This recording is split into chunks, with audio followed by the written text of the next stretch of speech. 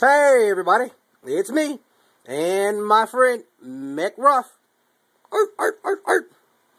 It's September 20th, and I want to go ahead and take a minute just to prep y'all something which I'm about to show y'all.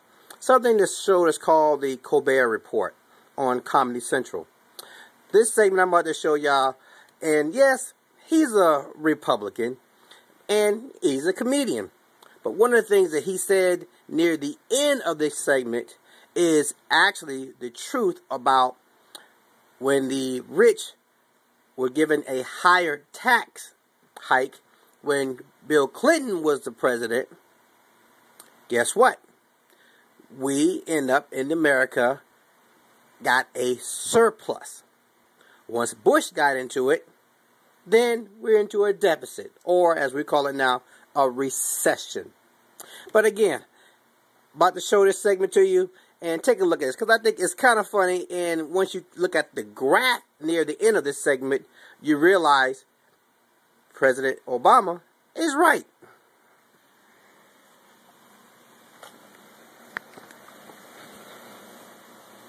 Of course, there's one foreigner really robbing America.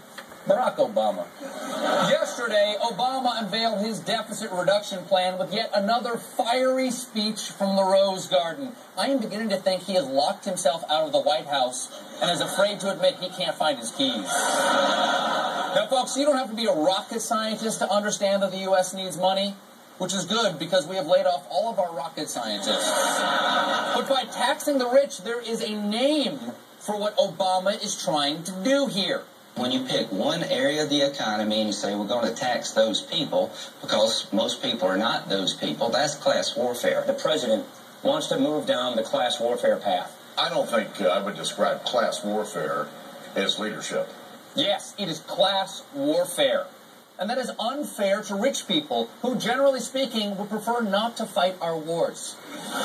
Meanwhile, President Obama denies his tax the wealthy plan is even war.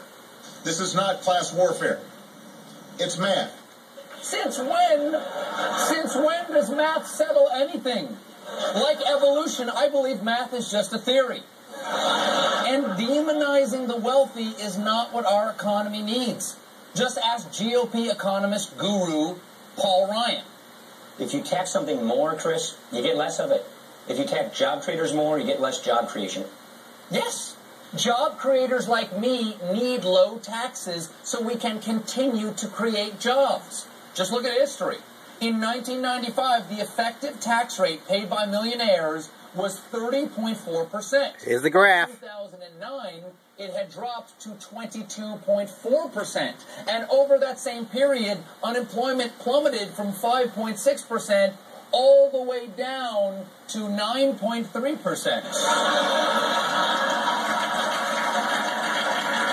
Folks, I promise, there is more jobs coming. Just be patient. We job creators are like a slot machine. If you just keep pumping in tax cuts, eventually we're going to pay off.